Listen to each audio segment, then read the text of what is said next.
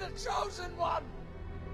As that clip implies, Pixark for me was meant to be the chosen one. It was meant to be the next breakthrough game that would bond and bring families together playing it like Minecraft used to back in the day. It was meant to be the best building block game out there, taking elements from Minecraft, Portal Knights, Terraria and of course Ark Survival Evolved and mixed them all into a friendly, super cute, colourful, wonderful open sandbox game. Unfortunately what we did get was a cash grab, tech demo, whatever you want to call it. Pixark has failed miserably but is intent on pushing on, releasing brand new DLC when it releases for all consoles in the near future.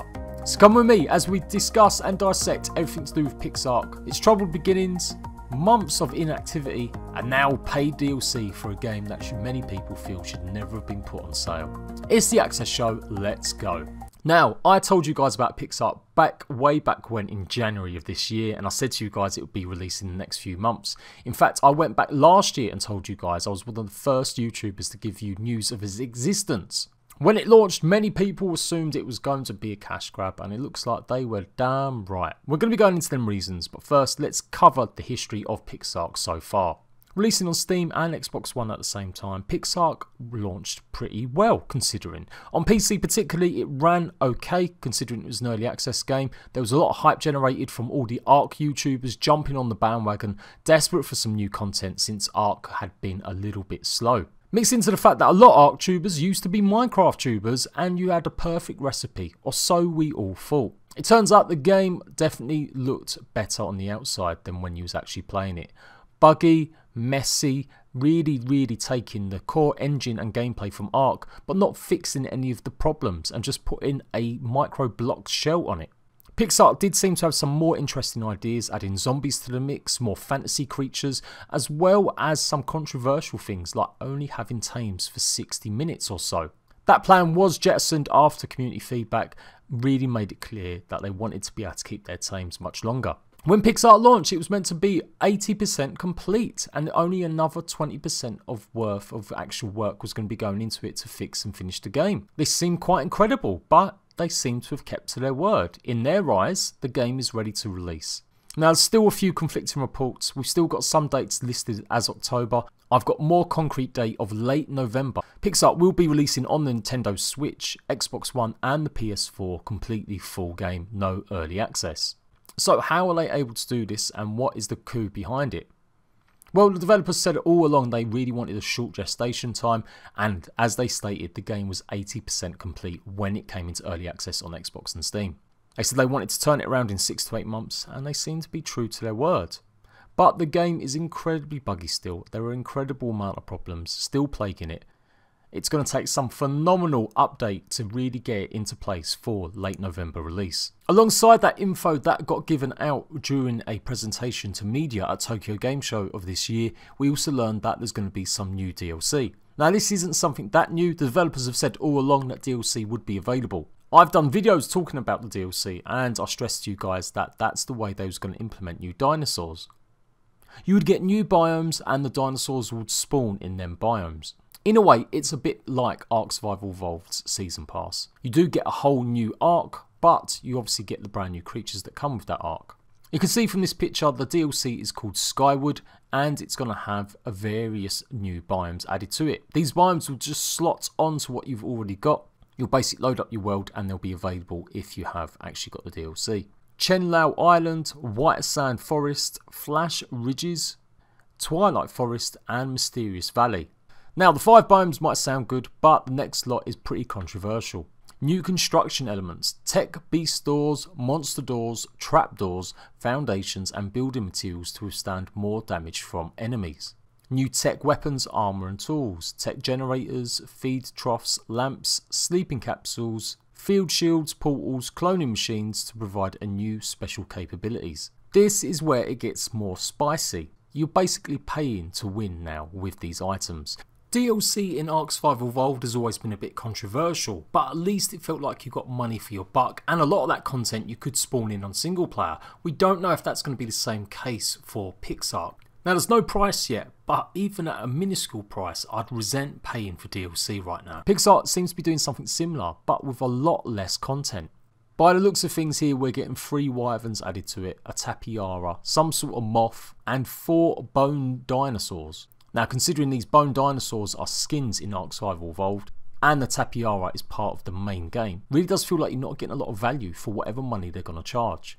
We don't know how much they're charging for the DLC. It may be incredibly cheap, it may be really expensive. What I do know is though that again, these tech items were all available in the main game of Ark at no extra cost. There's a couple pieces here that may have been included in DLC that were unlocked if you complete the DLC. But for the most part, it's all coming directly from that game. So I know this isn't Ark Survival Evolved, but nevertheless, it is taking elements from that game. You would expect that it would keep some of the core stuff, like having the core creatures and core items. Tech tier is the end game result. If you don't know about Pixark and this is the first time you're hearing about it, then this is what you're striving to get. Just like Ark Survival Evolved. So not the best of looks. We knew DLC would come, and I'm not too surprised by the creatures being added or the biomes. That's exactly what they've said, and I reported on this first. But it still really feels like they're rehashing content and really not going out there and putting fresh new content into the game. This Skyward DLC is meant to launch with the full release or very soon afterwards. And obviously it's going to be some sort of little incentive for people to actually go out there and buy the game. So maybe you're a die-hard fan of Pixark. Well done to you and the other person that's watching this video, because the most people that comment on these videos are very unhappy customers with Pixark, and for good reason. The multiplayer servers on Xbox are absolutely dead. You'll be lucky to find more than 100 players across 40 or odd servers. Particularly on Xbox, Pixark really did take the piss out of the people playing it. Considering it's quite an expensive title, right now in the UK you can buy Pixark for £21 off the Xbox Live Store. But for a physical copy edition of the game, you're going to be looking at nearly double the price for it. £40. Game is basically the GameStop of the UK. It's the #1 game seller out there, and as you can see, it's double the price of what it was, $44.99. Considering the early access has been quite short and there really hasn't been any content added to the game in that period, that is an absolute diabolical liberty. Normally when you buy a game in early access, you're buying into the fact the game may be buggy and it's going to have content added over time. You'll be able to shape that content, give feedback, and implement how that game turns out. That's the really positive side of things. Generally, most times it's about bug testing, making sure the game's stable, getting people to play it and try it, and taking very small amounts of feedback and utilising it. Pixark couldn't even do that. We've literally only had 1 or 2 updates since the game come out. It took them nearly 2.5 months to add multiplayer on the Xbox One, all the while Steam had multiplayer from pretty much get-go.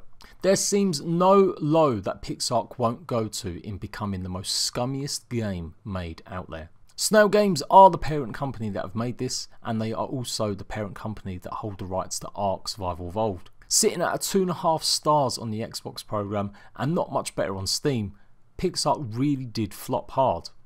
But there are still people playing the game. When Pixark launched, it hit a high of 14,000 players. For anyone else, that would be absolutely amazing scores. To get that type of people playing the game, it means so many people went and bought this. But within 2 months, it lost 3/4 of its fan base. Another 3 months and it lost pretty much 95% of the players playing the game. Right now, it's hovering around the 200 to 300 player mark every day. Believe it or not, on Steam, that's not too bad compared to some games. And when you delve deeper into it and actually look at the times that people are playing, it's clear to see it's a family game, as around 2 to 4 o'clock every day is when Pixark gets the most numbers of players. This usually falls in line obviously with kids getting out of school. So the game's not meant for me, it's not meant for adults, it's meant for younger fans of Ark Survival Evolved who maybe saw their parents, their brothers, their sisters playing the game, but weren't allowed to play it because technically Ark is a teen or mature game. So when you're selling your game and you're marketing it towards kids, you really maybe should think about how much you charge for it and whether or not DLC is really appropriate. So, doubling the price out of early access, even though early access gave absolutely hardly any content.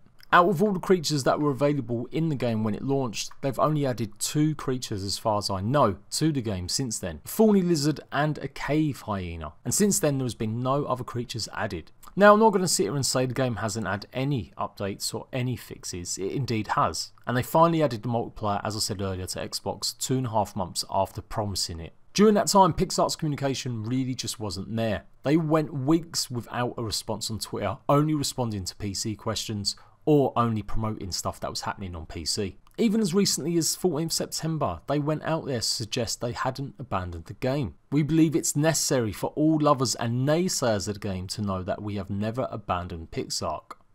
You could have fooled me. They also announced around the same time brand new content coming to the game. In terms of new content, it was more fixes and adjustments to the core gameplay, rather than any extra additional features. There were a few additional features added, but nothing to really write home about, just ways to keep track of your dinosaurs and your creatures more. Undoubtedly some of this technology may have come from Ark Mobile, which has also been doing similar jobs with its content. Pixark opened up their modding community and they offered rentable servers recently. Suffice to say, this news didn't go down too well and there hasn't been that many takers of the game. The thing is, despite all that negativity I've just spoken about, despite giving you a rundown of poor implementation, poor launching, poor communication, it still looks like Pixark is going to find an audience. With it coming out available on Nintendo Switch, on PS4 as well, there's going to be a brand new surge of people trying to pick this game up. Retailing at a full price game, pretty much nearly the same price as Ark Survival Evolved, maybe slightly cheaper, it really beggars belief that we are getting this reskin, rehashed, unoptimized game put out there. Now I'm not talking about Ark, of course I'm talking about Pixark. Now content creators like myself aren't getting away with it guilt free. I personally really went ham because I honestly thought this was going to be something pretty exciting, something melding the best elements of Ark, the best elements of Minecraft and delivering something I really wanted to try and play. But overhype from me and other content creators desperate for any type of new content really did probably lead to a lot more people buying this game than maybe they should have. But once I saw the development of it was just so utterly shit, I stopped doing content on it, stopped defending them and went on the attack stressing don't buy this game. This will be the second video where I'm stressing to people don't buy Pixark, it really isn't worth your time. And I will stress again, there are a bunch of games out there that are much better suited and your kids will enjoy much more than Pixark. Or if you was playing it just for yourself, go back to playing Ark Survival Evolved or Minecraft, you'll definitely have a much better experience. Portal Knights had a long gestation with updates from PC to console this year. In fact, it was over a good 4 or 5 months nearly. But it is doing remarkably well and it's got a lot of choice in what you can do in the game. Creative mode, all sorts of adventures, taking on bosses, and of course the block building aspect. Portal Knights is probably the #1 choice and recommendation. I tell you guys, if you're going to be picking a game up for your kids, pick up Portal Knights rather than Pixark. If you want something a little bit more docile and a little bit more friendly, then Slime Rancher is another fantastic game. If your kids really like Pokemon, they really like the idea of farming and collecting different types of slimes, there's loads of adventures to be had running around the Slime Rancher world, trying to get the exclusive ones, breeding with them and multiplying and making megabucks. Absolutely, definitely a really high recommendation for me if you've got young ones particularly who really want to pick up a new game. And finally, Staxels isn't a bad game either. More on the farming side of things rather than adventuring and maybe taking on enemies. It's certainly still a very cute and block building game you'll enjoy. Of course there's other games as well like Dragon Quest Builders, but that doesn't have multiplayer. And of course the age-old favourite of Minecraft. But you get the idea. There are a bunch of games out there you can let your kids play that they get more enjoyment out of than Pixark. The thing is, some people have said their kids really love Pixark, and I can see why. It's got so much in it in terms of a kid's point of view. But when you compare it up against what it came from, being Ark Survival Evolved, it really lacks some of the stuff that was in that game. I am going to be more fair though. I'm doing this on the basis of how much it costs right now, the fact they've announced new DLC which is going to cost them more money. I'm giving you fair warning of what this game currently is. But I would be unfair if I didn't take a look at it when it actually is fully released. And so that's what I'm going to do in a review. When the game officially comes out, guessing around the end of November, I will take a very good in-depth look at the game and give more of an updated impression. But just had to let everyone know the progress and the basically story of Pixark. Snail Games, Wildcard, whoever made it, they really let the side down with this one. Doubling the price for absolutely no reason that I can see whatsoever. Adding DLC for content that should be in there in the first place, and an early access period where they just didn't offer any content and really kept their fans really ill informed. If you disagree with me about Pixar, anything I've said, pop it in the comment section down below.